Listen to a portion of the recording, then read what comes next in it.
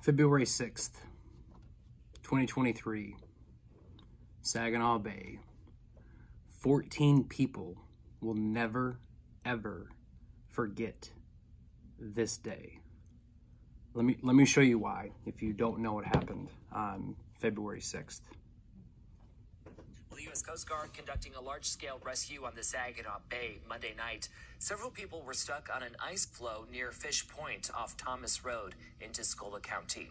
The Detroit Sector Coast Guard saying just before 9 p.m., Detroit, Saginaw River, and Traverse City Coast Guard units all got involved. 14 people total were rescued and were checked for any issues. The Coast Guard says a Huron County airboat saved 2 people. About 8 more were lifted out of the water by helicopters. Another helicopter conducted an extended search around the area just to make sure no one was left behind. A reminder, with some of these warmer temps this week, no ice is safe ice. It is being recommended to stay off the ice going forward. So, I know I might be on a little bit of a soapbox, but I cannot stress the importance of safety when you're ice fishing. I'm so glad that those 14 people are okay. Big shout out to all the men and women of the U.S. Coast Guard and all these first responders, EMS, police, fire that rescued those people, the helicopter pilots. Like, that's why they do what they do. But we cannot overlook the fact that these situations can be avoided, right? It's no one's fault, right? Mother Nature does what Mother Nature wants to do. And unfortunately, this winter in Michigan, central lower Michigan, the weather has been crazy warm and crazy cold and crazy warm and crazy cold. And it's really got a lot of us anxious to get out on the ice. But I cannot stress the importance of ice fishing safety. I don't know how much more I'm going to talk about it, or I'm going to continue to talk about it, but we as an industry, we need to talk about this more and make sure that people are prepared and if they understand what happens when that ice melts or when the wind blows. Because Saginaw Bay, right, this area right here, any sort of south or southeast wind is going to push that ice out. So when you've got these warmer water temperatures or warmer air temperatures, you've got water sitting on top. If you've got current in the air, you've got water underneath that's moving, so it's kind of melting the ice on both sides, especially like in the Saginaw River. And the Outdoor Conquest, I'll actually tag one of his videos in this because he had a great ice report from the day before this happened.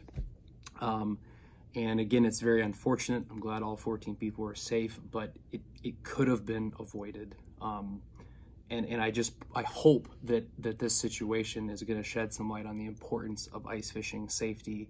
And I'm going to tag videos throughout this video of the fishing videos that I've made, but make sure you have a throw rope with you at all times. If you go on a big body of water, you're going on the bay, Lake St. Clair, I don't care where you're at, if you're going on a big body of water, or if you're just going on any body of water in general, infant or in the early season or late season, have a throw rope, okay? Must have. Ice spikes. You have to have ice spikes with you at all time. I cannot stress the importance of having some sort of ice pick or ice spikes to get you out of the ice. Last but not least, take a life jacket or a floating suit, something to keep you afloat, okay? I have a floating suit, but there's been times where I've worn my life jacket because I didn't have a floating suit. Yes, it looks stupid while you're wearing it, but who cares, right? It's gonna save your life. So again, big shout out to the men and women of the U.S. Coast Guard, the first responders, EMS, police, fire departments, and I'm so glad that all 14 of those people made it off that ice safe, because it could have been a whole lot worse. So please stay off the ice. If you're wanting to go to Saginaw Bay, stay off the ice. It's not safe. Saginaw River is not safe. I heard Lake St. Clair ice blew out today. So I want to fish just as bad as the next person. Don't get me wrong, but it's not worth it. If you look at some of the comments that people are posting on social media and Facebook, you know, they're saying it's not worth it, and it's not, right? If the ice is questionable, just wait or just don't go. I mean, you can't. I don't know. This video is hard. It really is, because I try to stress safety as much as possible. I know I don't have a big reach, right? I don't have a massive channel. Hopefully with your guys' support, we can kind of like get this video out here so more and more people understand it. I'll share links to all my videos where I talk about all my safety stuff throughout this video. But guys, please just take a step back and just look to make sure the conditions are okay. Talk to some local people. If it's questionable, don't go. Hands down. If the ice is questionable, just don't go. It's just that simple. So sorry, not sorry if I'm on a little bit of a soapbox, and if I've been on a soapbox this season with all the ice safety videos that I've made, but that's why I make them, because every year that stuff happens, right? People get stuck on those ice floats, someone falls in the water. So I hope that with the equipment that I've told you guys to have with you at all times, it could really save your life. So thanks for all the support. Again, so glad that everybody made it off the ice safe. Big shout out to the first responders. I'm going to continue to talk about ice fishing safety through the rest of this season, and then I'll be talking about through the rest. I'm just going to continue to talk about it. I know it's not cool. I know it's not trendy. I know these videos don't get a lot of views. I don't care. But if this equipment and having this conversation with you can save one life, it's worth it. So thanks for all the support. Hope you guys are having a great day.